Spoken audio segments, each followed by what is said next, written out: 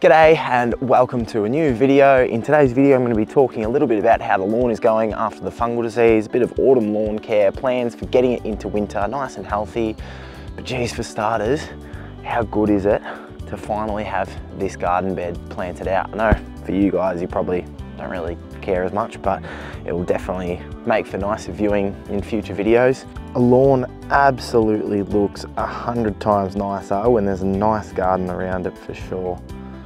When we moved in, there was some trees along this garden bed, but we had some really extreme weather, heaps and heaps of rain. It was crazy wet, so I didn't want to go too over the top with planting out this garden bed. The amount that this garden bed would flood with those lots of rain was a concern, but you know, obviously probably the best way to have gone about fixing this up would have been to dig down 4 meters, bring in new soil, put in drainage, blah, blah, blah.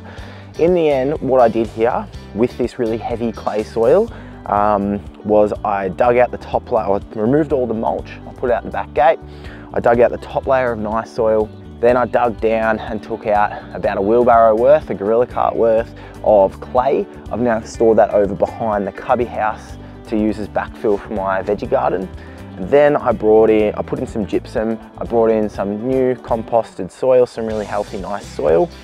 Then I have planted out my lily pillies and my correas, some really nice Aussie natives, spread some more gypsum throughout the garden bed, put out some sea salt pellets and some soil wetter pellets. And yeah, been getting a nice little bit of rain the last few days, been keeping the water on it, and yeah, it's just so nice to finally have this filled in. For some reason on social media, people keep commenting on the fence. I just don't understand why. Like, I think the peeling paint is, you know, it's a bit of a vibe, as they would say. You know, that looks nice, and you know, the cracks in the fence that you can see through to the other side, the little bits where palings have been patched up. I think this is a really nice fence. I don't know, I can't understand why people are commenting on it about painting it and stuff. Like, yeah. But anyway, the lawn. So you can see over there the weed mat that I've started putting out on the kids' playground area as well, which is really good to be finally getting that going. Gonna have the play mulch that I'll bring in soon, the garden edging, same steel garden edging that was already here when we moved in, is what I'll put in over there as well. So really looking forward to that and getting that moving along and just slowly ticking off projects. But anyway, the lawn, far out, look at the colour of this. It's just really bouncing back so nicely from that fungal disease. So in the end, I think it's 4 weeks ago and 2 weeks ago were my 2 applications of the fungicide, and yeah, just the colour of it, it's been looking really nice. It's filling in nicely, and coming out into autumn, I'm really glad that I got on top of it quickly, applied those products, and it's looking really nice. Getting a little bit of seed head out here, you know, that's fine, I'm not too bothered about that. Yeah, as a whole, just looking forward to keep working out here, burning in some really nice patterns. You'll be able to see a little bit here that I've got a bit of a curvy pattern going on at the moment. So I'm gonna mow before I edge today. Something that Ben Sims has talked about in a few of his videos is how he likes to edge first, because especially on your garden edging and things like that, you sort of can see what height you need to go at because you've mowed first. So I'm gonna do that today. And I'm going to burn in this little pattern a bit more and then talk to you a bit more about autumn lawn care. It's the first week of autumn here, and yeah, autumn lawn care, what I'm doing and how I'm going to keep this lawn nice and green throughout the cooler months, throughout the winter months when it stops growing, and hopefully hold on to this nice colour as long as I can. So let's get into a trim.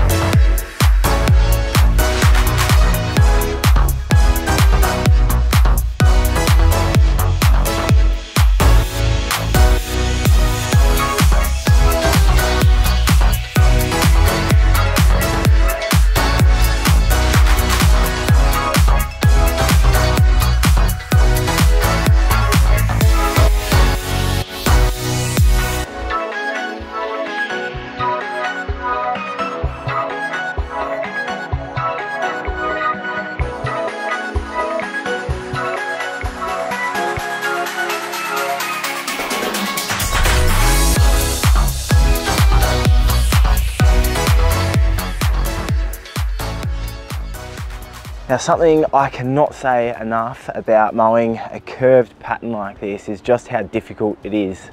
Honestly does take a lot of concentration, and there's times where with a cylinder mower you're trying to follow the light stripes, you're walking down the light coloured stripes, and sometimes your eyes will just start to play tricks on you and that sort of thing, especially if it's growing through a little bit more, and it can just be hard to see. So anyway,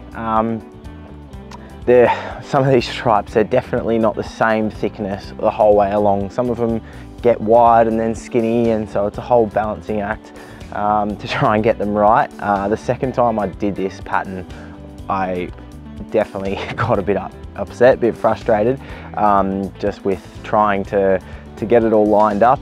I'm only slightly ashamed to admit the fact that I brought out a tape measure, lined it up across, and I marked a few spots in the center for my first one to try and get me on track and at least get the first one good. But yeah, down this end, these ones are a lot straighter. Down there, the curves are definitely not in line with those middle ones there. But anyway, if you are going to do something like this, I highly encourage you wait until your lawn has grown through a little bit, especially in that first mow. Makes it easy to tell what you're doing. Now out here, we've obviously recovered from the fungal disease. I talked about that just before. I applied the Lawn Tips Spring Mix a week ago, and that is bringing through some really nice colour. I was hoping to put out some liquid iron this week, but we're going away this weekend, and it's really windy. We've had really windy conditions for like 3 weeks or so. It's been really hard, and I've had to really pick my times when I've sprayed products recently. So anyway, I'll get that out next week, hopefully. Try and get a bit of a green up out here with the liquid iron. And something I really want to focus on, and I'm going to do this winter, is I'm going to apply the same amount of fertilizer but more frequently. So sort of like half the amount but every 3 weeks or something like that, instead of a full amount every 5 or 6 weeks. Really looking forward to trialing that, seeing how it works, giving the lawn more nutrition more regularly, to hopefully keep it healthy, keep it green as long as possible. It was hard on my old lawn last winter because, you know, we'd bought this house. I didn't want to spend too much money on products and that sort of thing at the old house, so I was, you know, kind of hesitant to use too much on it and look after it too much. So yeah, definitely, obviously this winter, this back lawn is staying Kaikuyu. I'm not doing any projects on it like I am at the front, which you'll hear more about soon, and see on Instagram and TikTok soon. But yeah, overall, really happy with how it is. Really excited to be using those products a bit more frequently. I'm going to be putting out some pre-emergence soon as well, which is going to keep the winter weeds from growing.